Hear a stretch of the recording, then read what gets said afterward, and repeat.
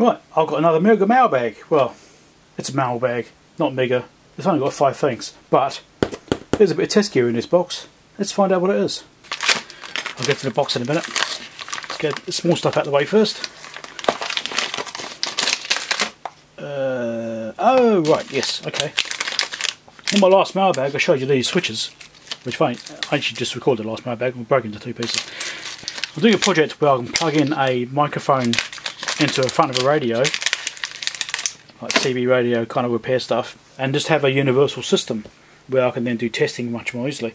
So the switches are for transmit receive control, and this is for audio connection. So the idea is I can put this onto a circuit board, and then I can plug in a BNC cable, and that gives me audio into the board, and then I can use the switch to control the feed of the transmit receive and the audio to change modes on the radio to do testing. Just a bit easier rather than using crocodile clips onto bits of wire connected to a microphone plug. I've been wanting to do this for many years, like a decade probably. I've been wanting to do this, but I never actually bothered to do it because I didn't do much radio work. But now I'm getting myself a bit of a better setup out in my other lab version 2 with my RF lab. I'm going to try and do more radio work out there maybe. I thought I'd get some stuff set up now, and then I can just plug things in and not have to worry about messing around with crocodile clips on the ends of wires.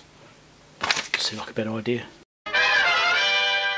Don't forget to subscribe and click the bell icon, that sort of stuff as well. I always say that at the end, I should really say at the beginning.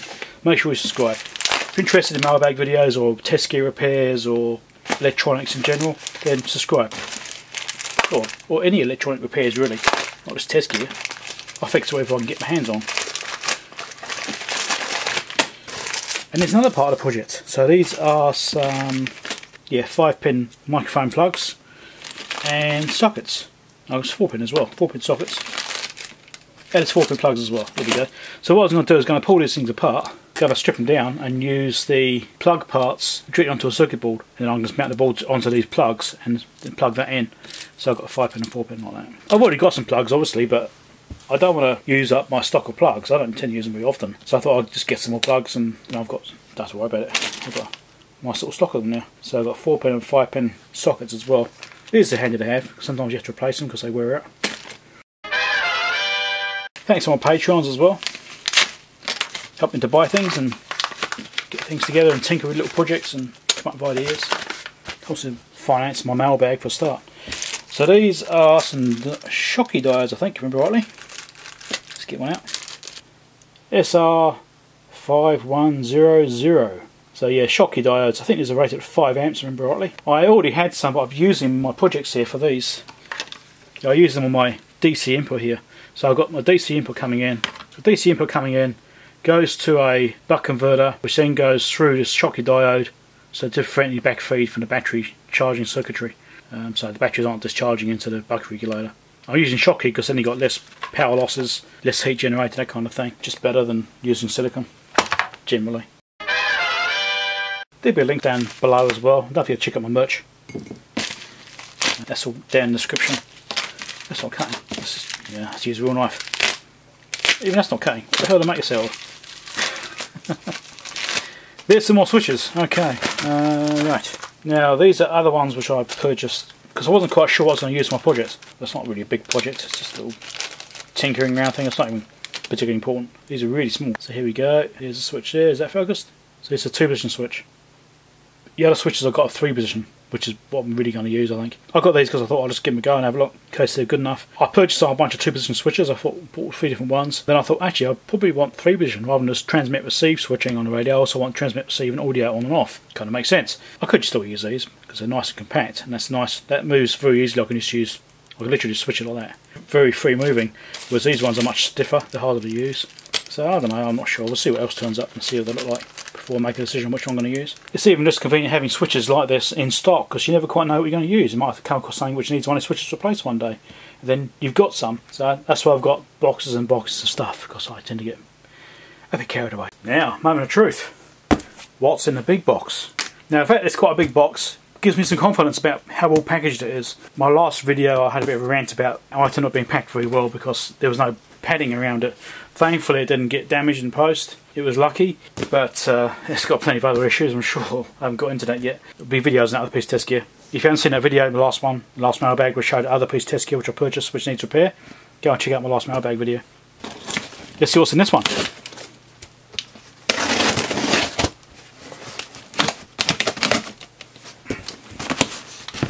Well, this person listened at least. Plenty of padding around it. Excellent.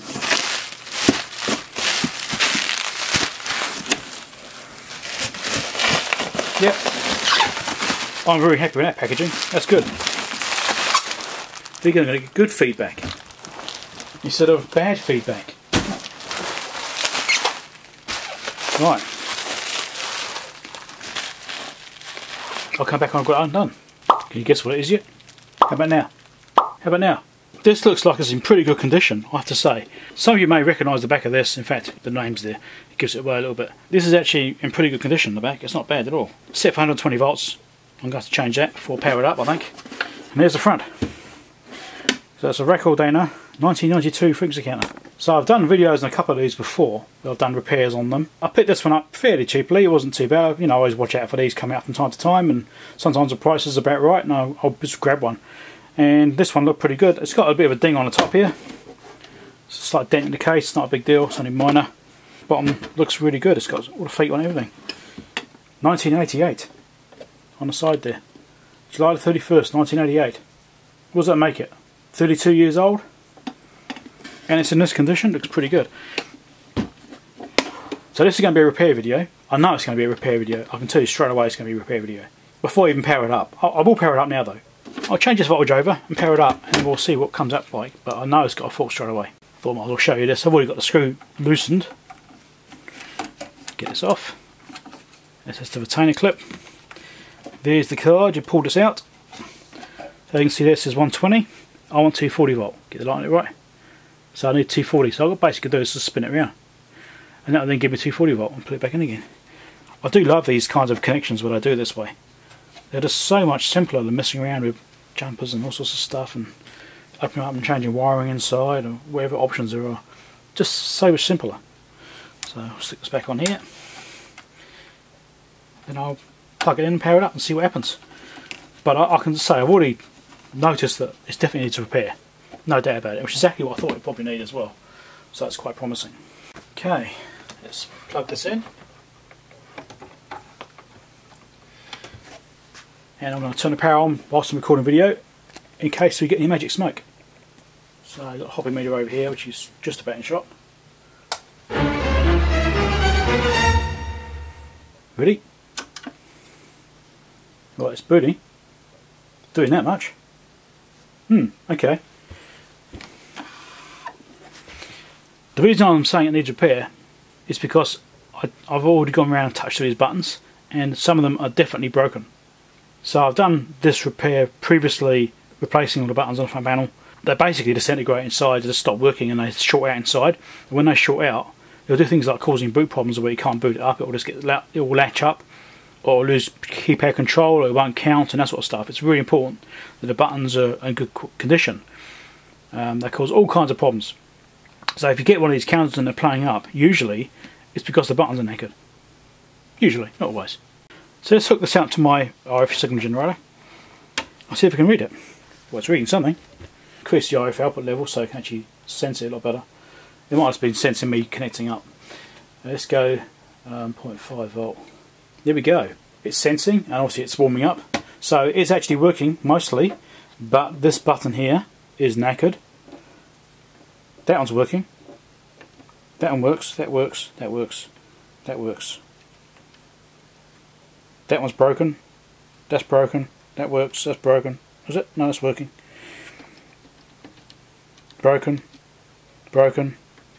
Oh no, that is working. Broken. Broken. Broken. Broken. Yeah. So lots of buttons are broken. When I've done these before, it's taken me a couple of hours, I think it was, to actually remove all the existing buttons and replace them all. Trying to find the buttons is the hard bit. The source I had for the buttons I got before, they're gone. So I'm not even sure I can get the same buttons again. The ones I had before were almost exactly right. They weren't perfectly right. I had to glue the actual button caps onto the switches, but it wasn't too bad. They worked. Physically they soldered on properly and that sort of stuff. It was all good like that. That was okay. It was only really minor. So it's sensing. That's a good start, I suppose. Can I do a reset? I've probably screwed up all the sensing now. I'm pushing all the buttons. Let's see what I'm doing here. Turn off DC, auto trigger, no filtering, and done a reset. So frequency wise it looks like it's out by a bit. Don't really care about that, that's minor. My Marconi's pretty accurate, so it's only off by a few hertz in the Marconi. So I'm not too worried about that. Let's increase frequency a little bit and let's try a different frequency. Let's go 200 megahertz. That's there, that's okay. 500 megahertz. That'll count that high, it won't. What's it supposed to do on that input? 160. It's supposed to do 160 megahertz on that input, so that's fine. It did 200 just now. So let's go input C, and we'll change input C. 500 megahertz. That's also working. Okay, let's do 1000 megahertz, and it's working too. So that's great. So both of those inputs are working. Input B, I never worry about input B. I don't think it does it much anyway. It's more of a referencing thing. Obviously still warming up as well. Actually says increasing in frequency now. So we'll see what happens once it warms up as well. But I'm on my way by calibration. First thing I'll do is fix all the buttons. So yeah, there'll be a video on this coming up. So yeah. Also I'm on library as well. You see, probably seen Dave Jones talking about library, lbry.tv. I'm on there. So I think I've got a link down below in my channel. I can't remember if I've got a description or not. So go and check out the library link as well. Become a follower on library as well. Just an alternative option. I've currently got 180 followers on there, so I'm lacking behind quite a bit. Could certainly use a few more. So if you watch this video, please go over to library, lbry.tv. Do a search for Defpom, DEFPOM, as you know, up there as it says, and or down there even. Search for Defpom and you'll see my channel come up, and make sure you subscribe to my channel. That'd be very helpful. So it's now been about half an hour since I first powered this thing up, and as you can see, 1 gigahertz, bang on frequency. Pretty damn close, 1 gigahertz. Pretty happy with that. Make sure you subscribe, click the bell icon, that sort of stuff, so in order to not miss the video and repair this thing and taking it apart. And so, thanks for watching, catch you later, and I'll see you next video. And make sure you do subscribe, click the bell icon, and give us a thumbs up. Don't forget the thumbs up, it's important. Have a chat down below in the comments too. Bye.